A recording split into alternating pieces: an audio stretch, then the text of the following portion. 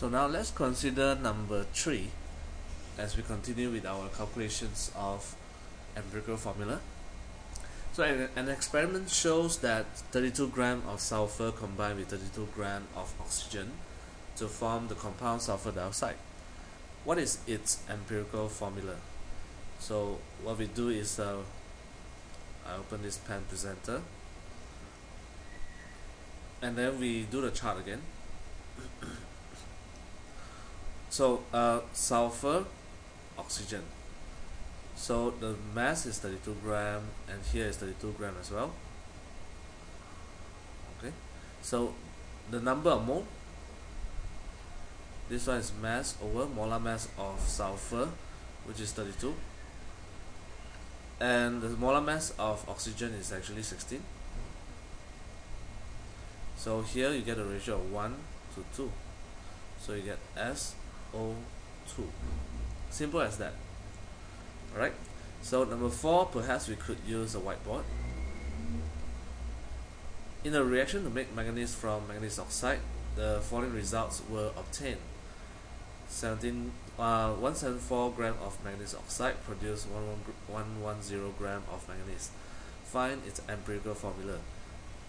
Alright, so 174 grams of manganese oxide.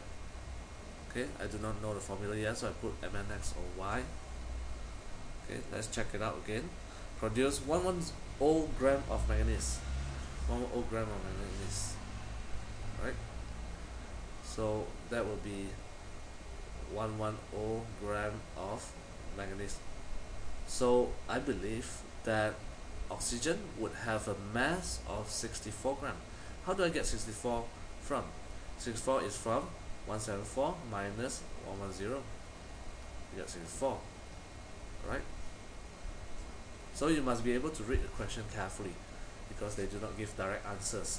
So with this in mind, 110 and 64, let's check it out. The molar mass of manganese. Right?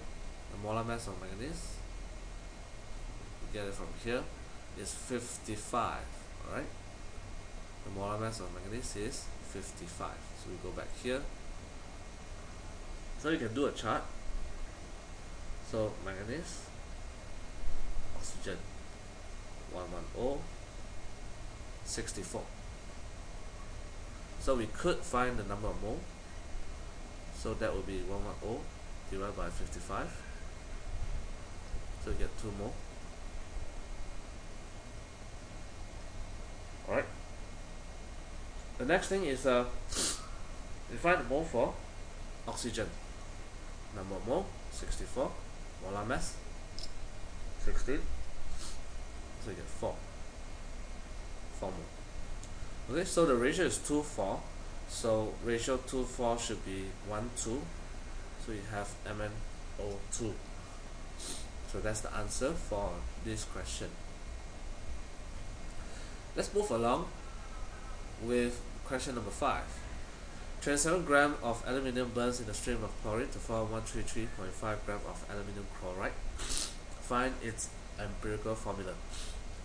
Again, this is a case of reading the question carefully. Aluminium chloride, aluminium and chlorine. So the mass is 27 grams here. And how am I supposed to find the mass of chlorine? The mass of chlorine would be 133.5 minus 27. Okay, 133.5 minus 27. So you get 106.5. 106.5 grams. So the number of mole, you can find it as number of mole 27 over. Aluminium has the molar mass of 27 as far as I remember. So you get 1 mole. And then here the number of mole is 106.5 grams divided by 35.5 because that's the molar mass for chlorine. Alright. So you'll be able to get 3 mole.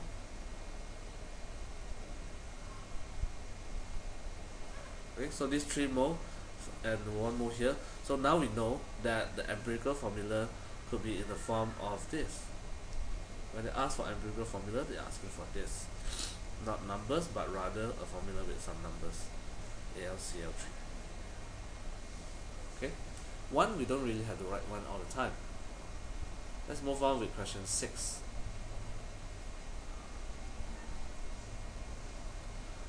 Now, this hydrocarbon A and B both contains 85.7 carbon. The molar masses of A and B are 42 gram per mole and 84 gram per mole. What are these two elements that are present in the hydrocarbon? Well, the word itself has indicated to us that this compound contains hydrogen and carbon for both, right? So now you need to do this question separately for A and B. For A, you will have carbon and hydrogen. Carbon, you have 85.7 gram, because even though it's a percentage, I can assume there is 100 gram of them, so I can just change it to grams. And the percentage of hydrogen, you can use 100% minus 85.7%, so that will give you 14.3% of gram. So you need to find the number of mole. 85.7 divided by 12, and this one is 14.3 divided by 1 is just 14.3, and 85.7 divided by 12, that will somehow give you the value of 7.14. The look of it tells you that this ratio is 7:14, so it's 1:2, so it should be having the empirical formula of CH2. Do you realize that the same can be said for B, because carbon, hydrogen, and 85.7 gram, 14.3 gram, and the number of mole you still get the same. So what's the difference in this? You will see later. Now I just want to tell you first.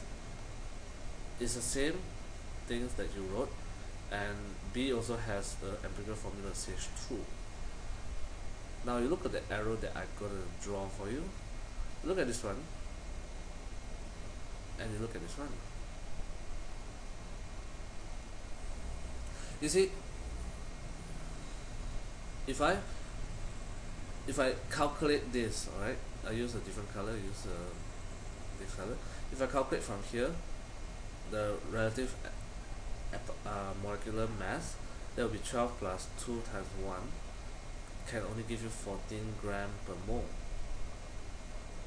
But what makes it 42? What's the relationship between 14 and 42? The relationship between 14 and 42 is times 3. Okay, so when you multiply by 3, you are actually getting the molecular formula of A. Okay, let's use a whiteboard.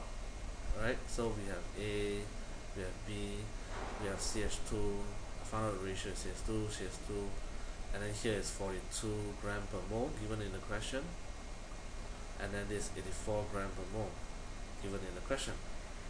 But since our calculation shows that we can only get 14, how? The molar mass, we can only get 12 plus 12, 2 times 1, so isn't that 14 gram per mole? So when compared to 42, the actual one is 42, so what's the relationship? It's times 3. So when times 3, your CH2 should be multiplied by 3 as well. So your molecular formula is C3H6. If you don't believe, you can calculate again. 3 times 12 plus 6 times 1. So would you get 42? Yes, you will. The same thing for 84. How does 14 gram per mole, how do I get 14? Because 12 plus 2, 14 gram per mole. So how do you compare 14 and 84? Is it 6? Yeah, it is 6. So do you think that the formula, molecular formula, should be C6H12? Yes, it is. If you don't believe, you can calculate. 6 times 12, 72. 72 plus 12 is 84. right?